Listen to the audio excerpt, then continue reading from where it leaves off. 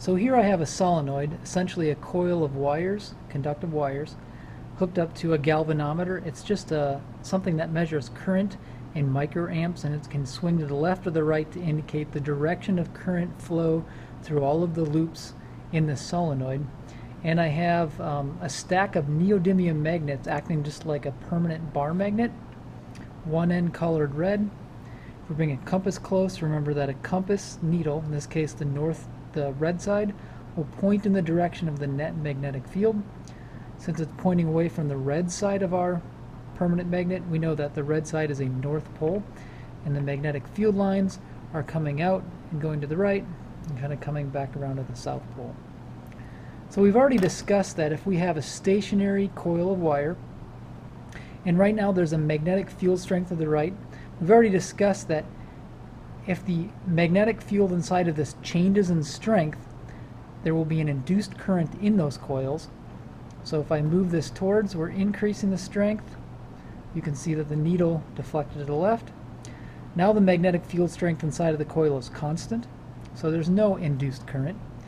But if I remove the magnets, we weaken the field strength inside of there, and as that field strength is weakening, there's another induced current swung to the right, which meant it was moving around those coils in the opposite direction.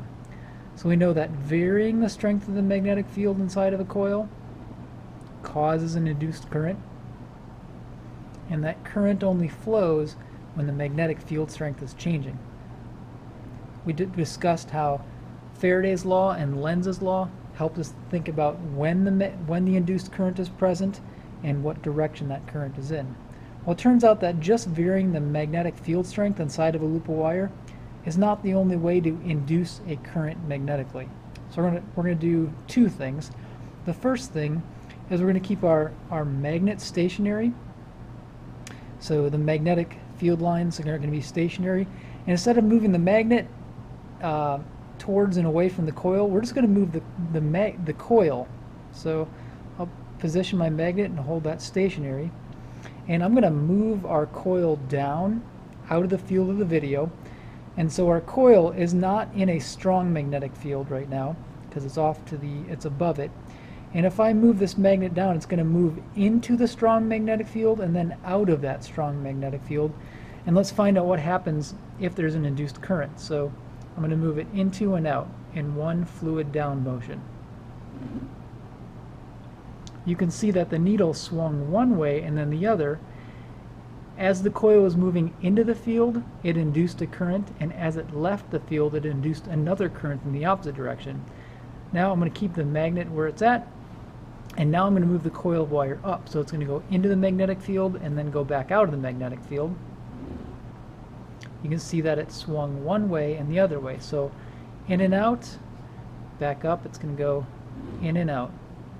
So you can see that as a coil of wire moves into and out of the magnetic field, there's current induced in one direction and then the other.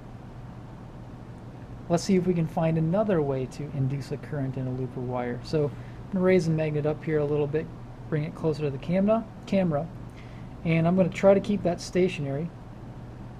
Bring our loop of wire there. So we have a strong magnetic field inside of there. And if I want to weaken the magnetic field in the plane of the loop, all I have to do is rotate the coil. So I'll rotate it back in. So when I rotate the coil up, so I rotate it out of the plane or out of the magnetic field lines, you can see that there is an induced current in a particular direction. When I rotate it back in, there's an induced current in the opposite direction. So we can also induce a current in a coil of wire by rotating or spinning the coil of wire in a constant direction magnetic field. So we now have three ways of inducing a current. We can keep the coil stationary and decrease and increase the strength of the magnetic field. We can keep the magnetic field lines and the source of that stationary, and we can move the coil in and out in a linear fashion, or we can rotate the coil. In all three of those situations, there's an induced current in different directions.